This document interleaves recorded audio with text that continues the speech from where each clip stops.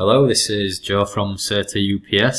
Today I'll be showing you how to download, install and configure WinPower. So first of all, to make sure you've got the most up-to-date version of the software, if you head to our website at CertaUPS.com, then go to the download section, scroll down until you get to the software section, and underneath that you'll see a heading for WinPower Setup. So if you just click the orange arrow, that will start the download. Once the download is finished, you can go ahead and open the zip folder. Inside there you'll find another folder called WinPower Setup Windows, so if you open that and then double click setup.exe, that will begin the installation.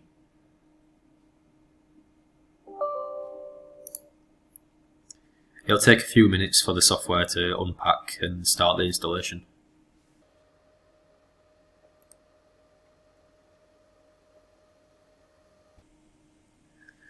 So once the installation has begun, you can click Next on the first screen. On the second screen, where it asks you to enter the serial number, you can enter the serial number found within the product manual. Click Next, Next, Next again, and finally you can click Install. Again, it'll take a few minutes to install the software, but it's a relatively quick process.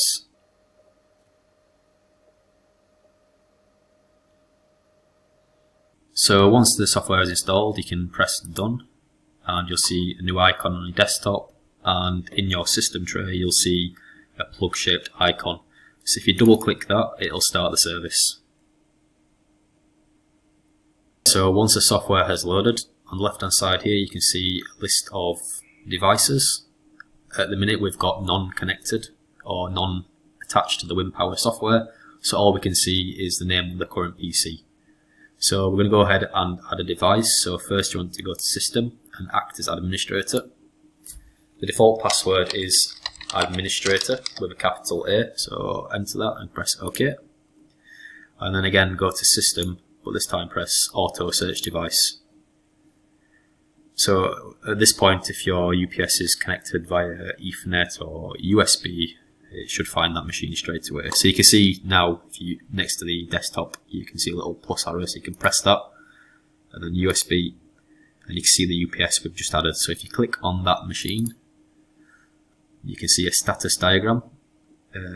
So you can see the input voltage, output voltage, load, battery voltage. So we can go ahead and switch this machine into standby mode. And then you can see it says UPS output off, and the diagram reflects the operation. So as well as monitoring the status of the UPS live, you can also set up email alerts and shutdown parameters for the computer it's connected to. So first of all, for the email alerts, if you go to Tools and Email Settings, here's where you can fill out your default settings for whichever email client you want to use. So in our case, we'll just give an example with Gmail. So you want to enter your username,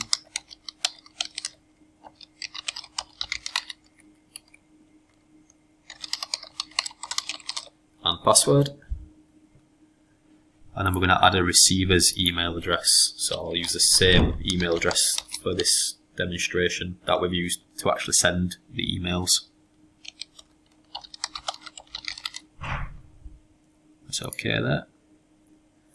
Tick that, and then underneath there you can see a list of UPS messages that you are interested in. So for us, we're going to set UPS battery low, UPS output overload, AC fail on bypass, and press OK.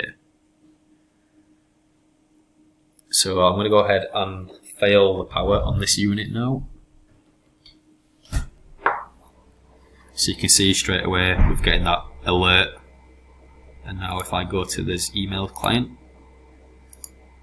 you can see that emails come through straight away saying AC failure.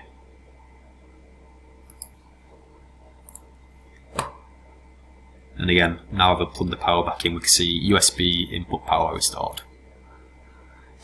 So as well as setting up the email parameters, another common feature that people use is the shutdown parameters. So if you go to Device and then Shutdown Parameters, you can see all the options here, so you can shut down the machine when the battery level falls below a certain percentage, or after a certain time, whatever is applicable for your setup.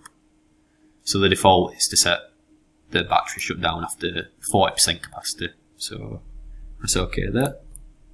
So that concludes the screencast of how to install and configure WinPower. We've set up the email settings and the device shutdown parameters. But as you can see in the menu, there's lots more options to set up and configure if you need them. Thanks for your time. Bye bye.